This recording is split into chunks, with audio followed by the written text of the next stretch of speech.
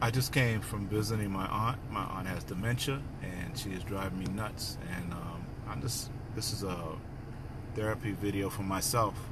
I also realize other people are going through this, and kudos to you because it's not easy.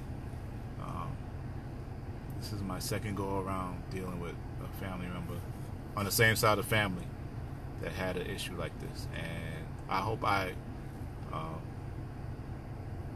take after the other side of the family, because if I'm gonna be like this, Lord, take me out quickly with the quickness.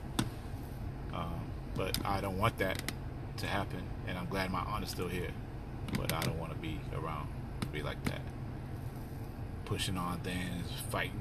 Before she used to try to bite, she had to be medicated and all kinds of stuff, man. Very frisky, but not in a good way. It's not cute. Some people say, "Oh, that's so cute." That's not cute. I guess they're not dealing with it. She tried to bite the heck out of me. She tried to kick me in my groin. She tried to kick me in my groin. I didn't do nothing to her. I'm here helping you. I'm trying to help you. Trying to kick me in my groin. But that's the disease. That's the disease, they say. But I think when you have dementia, your real true self comes out. Take it or leave it alone. Be mad or you don't. It's true. I think your true real self comes out when you have that stuff. So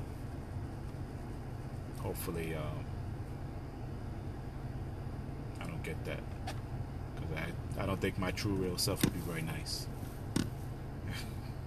As nice as people say I am. Anyway, that's my story. I'm sticking to it. I'm just venting. This is a therapy video, basically for me, but I'll probably put it on YouTube.